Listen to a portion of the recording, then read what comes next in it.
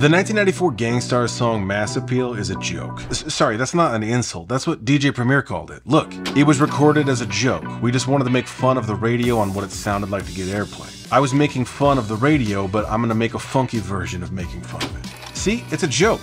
Mass Appeal is elevator music. Whoa, again, not an insult. These are Premier's words. Look, I kept telling Guru, yo, hip hop don't sound like it used to. It sounds like elevator music. So that's where I was looking for sounds that would sound like you were in an elevator. It's a joke, it's elevator music. Mass Appeal is Gang Starr playing the radio game and winning, but doing it their way. This was one of their biggest hits, but it's also a level up for the group, a level up for DJ Premier, and another classic example of DJ Premier's production perfectly matching the lyrics. Though in this case, it's inverted. Today I'm diving deep into the Gang Starr song Mass Appeal, the story behind it, finding another layer to this joke, recreating the beat, and seeing how this elevator joke song and album set up DJ Premier to be one of the best hip-hop producers of all time. Oh, I've also got a cool thing to announce, so stick around for that. Just before recording 1994's Hard to Earn, Gang Starr felt like they were being pigeonholed as jazz rap. This was a term Guru especially hated, and while Premier admits he did use a lot of jazz samples in his previous production, for the next album he decided to get outside of that box. This album incorporates much more eclectic sounds, soul records, spacey sounds, and while there are jazz samples on this record, it's much more of a jazz rock fusion sound. We'll get into the samples in a minute because what Premier did is pretty clever, but the point here is this. This jazz rap label lit a fire under Premier. He wanted to prove himself, prove Gang Starr, and show that they could do anything, sample any genre, and make it feel right. The result was the 1994 album Hard to Earn, which is an incredibly influential album, not only because it's Gang Starr at the top of their game, but because all of the production on this album is incredible, and that led to more opportunities for Premier. But we'll come back to that in a second. Do you know the composer John Williams? Even if you think you don't, you do. He's the film composer behind incredible movie soundtracks like Star Wars, Indiana Jones, Jurassic Park, Jaws, Superman, E.T., Saving Private Ryan, oh, Sabrina, underrated score and movie, Home Alone, Harry Potter, so many more. John Williams has the ability to write incredible themes, weaving them together with the orchestra so it complements what's happening on the screen perfectly. Nothing quite sounds like John Williams. I think you see where I'm going with this. DJ Premier is basically the John Williams of hip-hop. He's not only produced some of the biggest hip-hop songs and albums ever, he also has an incredible ability to find and flip incredible samples, chopping up drums like only he can, scratching lyrics from other songs to form a chorus hook, and complementing what the MC is saying perfectly. Nothing quite sounds like DJ Premier. I've explored this idea in other videos, but Premier said himself, it's all about making a match with what the MC is doing. I'm like a tailor. I can tailor the suit to fit what you want. It can't be just beats and lyrics. It has to be beats and lyrics intertwined, like when you clasp your hands together. I don't know if you caught that, I was setting that up a second ago.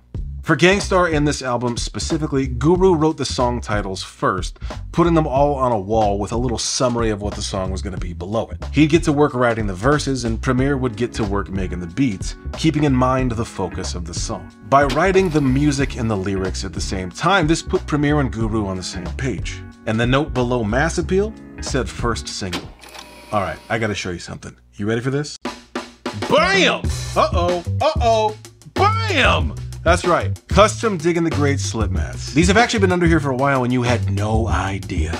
You can get your own by going to diggingtheGreats.com or clicking the product link below this video. These slip mats will class up your turntable setup. They've got a slippery bottom, so they're great for DJs, but they also work for just listening to vinyl. Now, here's the thing.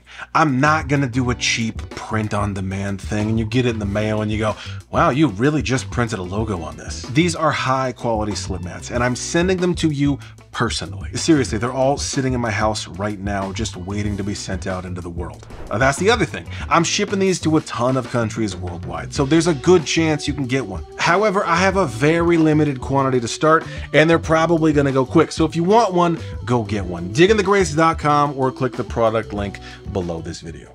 Right, so I already gave you the quotes at the beginning, but basically, Gang Starr felt that as hip-hop grew in popularity, radio was watering it down, getting away from the sound and the message in exchange for stuff that would sell well, and to Premier's ears, this sounded like elevator music. You know, the kind of stuff that's so easy listening, you kind of bob your head, but it's not memorable enough to want to hear again?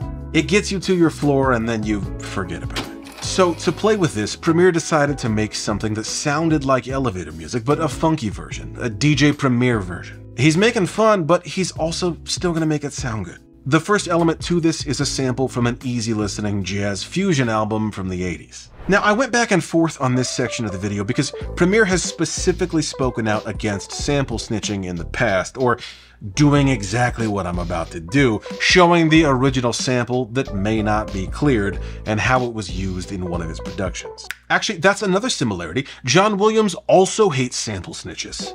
I'm conflicted about this because I understand both sides. I don't want Premier getting sued because of me, but at the same time, the work he does is incredible, and there's a lot to learn about the science and art of what he does. Also, even if I don't name the sample right now, a quick Google search will return like 1,000 results naming the original record. Me naming or not naming it is not gonna matter much. Here's the original record that DJ Premier sampled.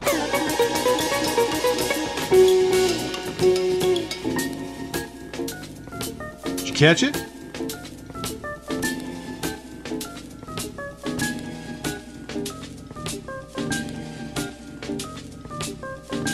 That's it right there.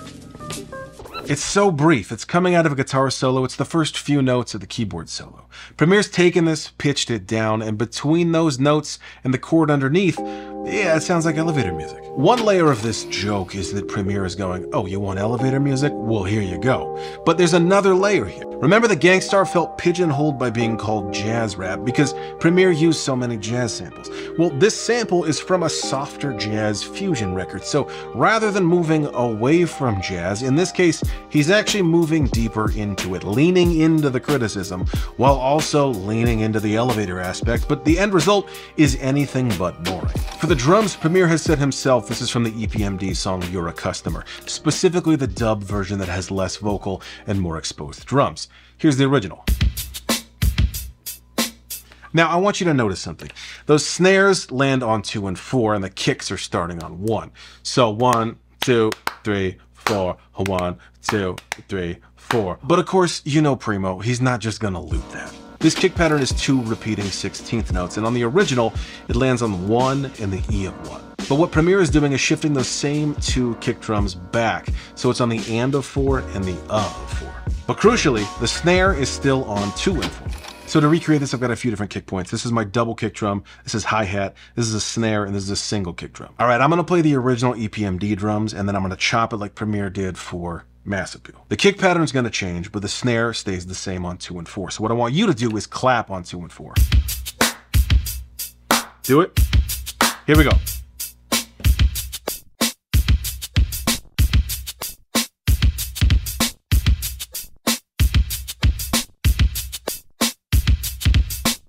You hear the difference there? Snare staying the same, kick changes everything. Now let's add on top of that.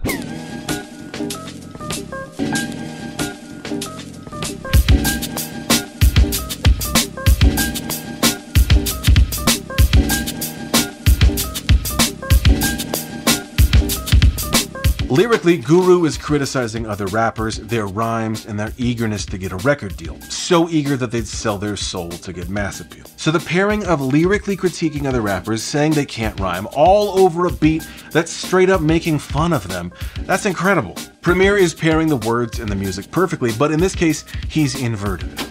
Guru's energy is like, nah, man. And Premier musically is like, bing, bing, bing, bing, bing. That's you. That's what you sound like. Except Gang Starr's song is actually great. This song also has bass from engineer Joe Quinn on it. It's real simple, just adding some simple low notes to thicken up the bottom end of the elevator sound. And then there's DJ Premier's scratches. This comes from the song Pass the Mic by the Youngsters. DJ Premier has an incredible YouTube series called So What's Up, where he breaks down some of his productions, and for this one he specifically shouts out the Pete Rock remix of this song. DJ Premier is taking this phrase, money's growing like grass, with a Mass Appeal, and scratching it to create a chorus hook. Guru's got the verses, but Primo's got the hook. Alright, let's put all of these ingredients together and see what the John Williams of hip-hop cooked up.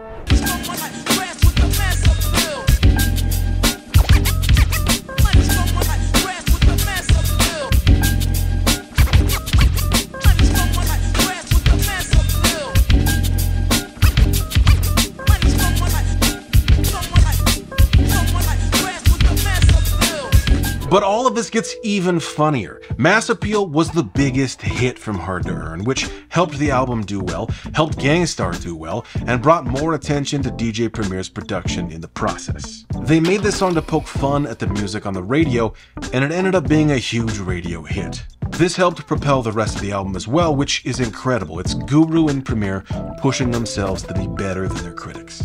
And while DJ Premier had produced for many other artists before this album, after Hard to Earn, Premier hits another level, producing for Nas's Illmatic, J. Rue The Damages' Sunrises in the East, Biggie, Jay-Z, D'Angelo, solidifying Gang Starr and DJ Premier's sound in the process.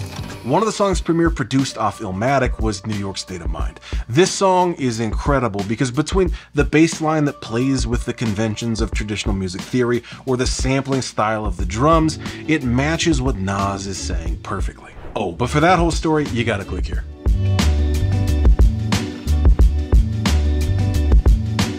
Also, diggingthegrace.com, get your slip mat.